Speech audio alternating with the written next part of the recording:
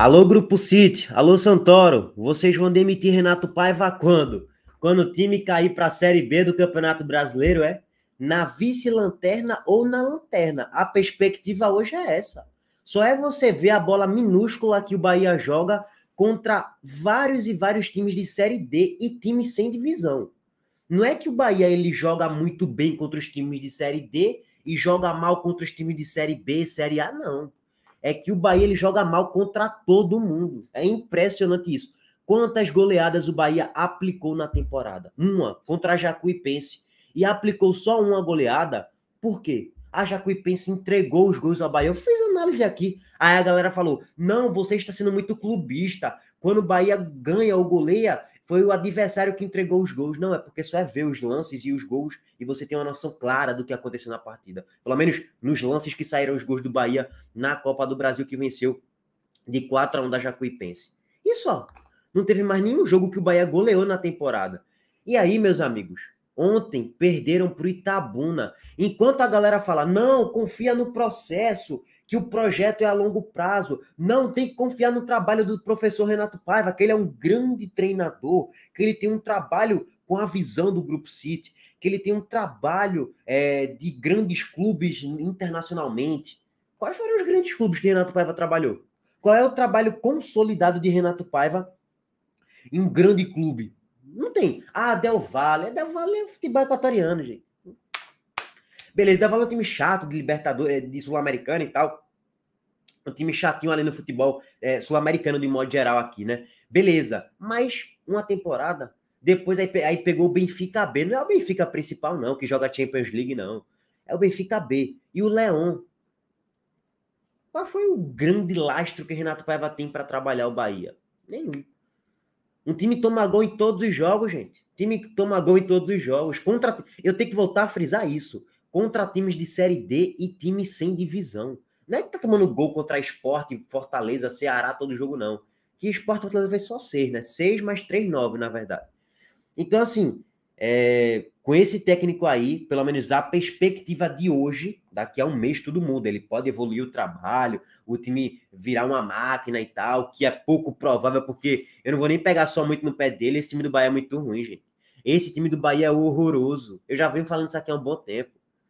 Eu não venho falando que é horroroso há um bom tempo, mas desde ali dos jogos que pegou Fortaleza e Sport, eu já venho falando que é horroroso. Eu já tinha muitas desconfianças e já via um time que não tinha nada de extraordinário. Era um time ali com muitas limitações em todos os setores do campo. Velho, você gasta 70 milhões de reais e você ter carências ali no elenco, você já fala, porra, temos carências aqui no meio campo, na volância e um pouquinho na lateral. Beleza, porra.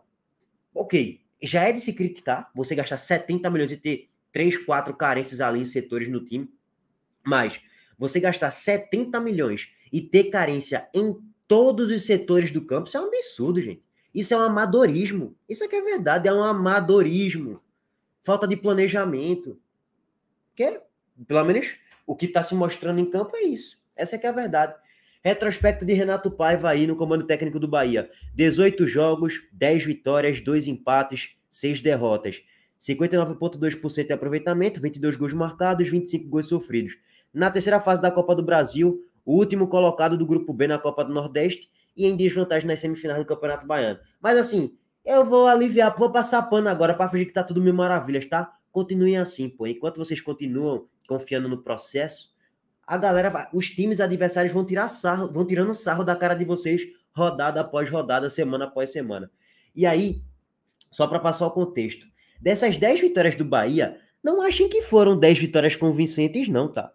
Dessas 10 vitórias, 9 contra times de Série D e uma contra o time de Série B, que foi o Vitória. E essa única vitória contra o Vitória, triunfo, enfim, tanto faz, foi tomando 2 lances em contra-ataques entregues pela defesa do Bahia, pataquada atrás de pataquada, né? A defesa do Bahia entrega paçoca todo jogo, entrega o ouro. Entregando a paçoca e que poderia empatar o jogo. Então, assim, esse recorte aí é muito ruim, gente. Porque, assim, e volto ao ponto, das 10 vitórias construídas, 90% delas, 9, foram vitórias no abafa, virando o jogo na Bacia das Almas, na Fonte Nova, com apoio da torcida, ou até fora de casa, ali no estado da Bahia, que o Bahia não ganha fora de casa, né? Fora do estado da Bahia. Só vence ali na Bahia mesmo, na região, porque fora não ganhou de ninguém até agora. Aliás, teve o Camboriú, né? Mas também Camboriú. Mas enfim. Mas pronto, o Camboriú é mais um exemplo. O Bahia não joga nada, gente. Ah, mas o teu Sport ele ganhou contra vários times de Série D também, times que nem tem divisão, verdade. Mas aí o Sport mete 6, mete 4, mete 3, mete 5, mete 6 no Bahia, Série A. Porra. Ele, quando não goleia, ele massacra os adversários. Massacrou o Santa Cruz, foi 2-0, mas era para ser 5. 3, 4, 5-0 pelo menos. Então, assim, o Sport, esse início de temporada, o Sport pegou muitos times ali de Série D, C e alguns de Série A, um de Série A e alguns de Série B. Excelente início. Só que aquilo, você vê o Sport performando muito bem, massacrando os adversários e merecendo vencer todos os jogos que venceu. Todos. 100% de aproveitamento na Ilha do Retiro. Enquanto o Bahia, ele pega o mesmo nível de adversário ou até inferior, e o Bahia, quando vence aqui, ó, suando sangue, mas um sangue, irmão, que tem que ajudar com a arbitragem, contar com a arbitragem, aí tem que fazer um gol aos 45 do segundo tempo. É um futebol paupérrimo, gente, esse futebol praticado pelo Bahia. Mas vamos confiar no processo, né, que tá tudo mil maravilha. Esse time do Bahia é muito ruim, velho. É péssimo, não é ruim não, tá? O time do Sport é muito melhor que o do Bahia mesmo. Bom, vamos lá. Passar aqui para os gols, né, da parte. Melhores momentos, eu vou passar os melhores momentos todos, tá, gente? Assim, porque é mais do mesmo, né? Jacaré é o titular do time, velho. Jacaré é o titular do time, velho. Como é que esse time, cruzamento ali, não deu em nada e tal. Finalização de Cauli ali, no rebote, Biel perdeu o gol, né? Finalizou ali de carrinho praticamente, quase caindo. Não foi de carrinho exatamente, mas quase caindo. O goleiro fez uma boa defesa. O Itabuna chega com perigo também. Perde um gol ali, né? Marcos Felipe faz uma boa defesa e tal. Ok. Aí o Bahia tem essa chance aqui no segundo tempo, né? Os 20 já. É um futebol pobre, né? De modo geral. Com bola alçada na área e tal. Aí o goleiro de Itabuna faz uma boa defesa, sai bem do gol, dá aquele soquinho ali que foi fundamental para o Bahia não tomar um gol, né? Pro Itabuna não tomar o gol, porque se ele não der esse soquinho, seria gol do Bahia. Bahia chega aos 25 com cruzamento para Biel. Biel finaliza, não foi uma grande finalização, o goleiro fez uma defesa ali de certa forma tranquila. E aí o gol de Itabuna no cruzamento de escanteio, cabeçada, gol do Itabuna, 1-0. E o Itabuna começa aí na vantagem, largou na vantagem contra o Bahia no Campeonato Baiano. Tem o jogo da volta, verdade. Não cravo nada, não sei quem vai avançar, mas você tem convicção que o Bahia vai avançar contra o Itabuna? Assim, eu boto minha mão no fogo. Eu não tenho muita não, tá? Não tô falando que não vai, mas é aquilo, velho. Eu não sei.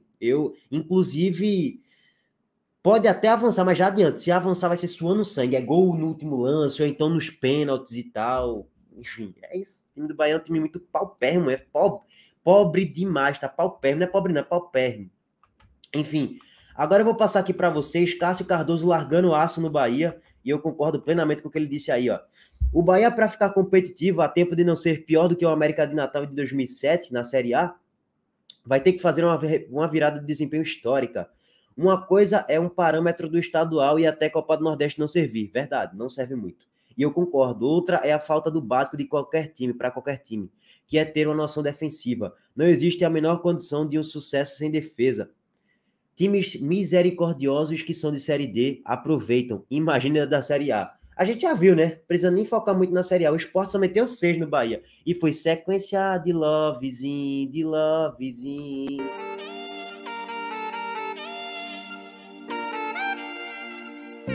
Que sensacional, fiz a cena, mas já sou rico, é mais que normal.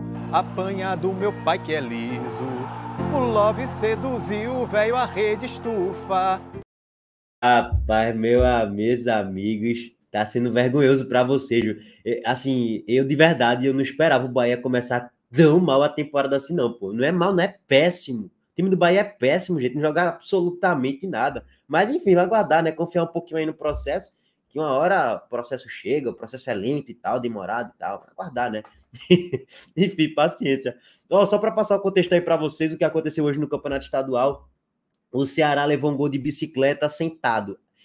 Eu acho que é a primeira vez que eu vi isso na minha vida, tá? Não me recordo de um gol de bicicleta dessa maneira, não, tá?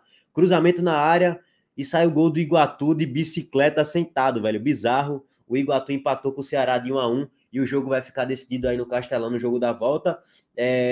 Menos mal que o Ceará não perdeu, só que é aquilo. Foram com a mentalidade lá no Barradão para poupar os jogadores. Não, vamos poupar porque depois tem o Iguatu no Cearense. Poupou, perdeu de 2-0 para o Vitória, que tá apanhando de todo mundo. E aí foi jogar o estadual, não ganhou, empatou o jogo no jogo ruim também, de modo geral. Enfim, paciência, né? Meus amigos, técnico bom, esse é bom, é o Anderson. Técnico bom. Que início espetacular do esporte, hein, rapaziada? Deixa o like aí quem não deixou ainda, se inscreva no canal quem não for inscrito, ativa o sininho das notificações. Tamo junto, a gente volta mais tarde. Valeu!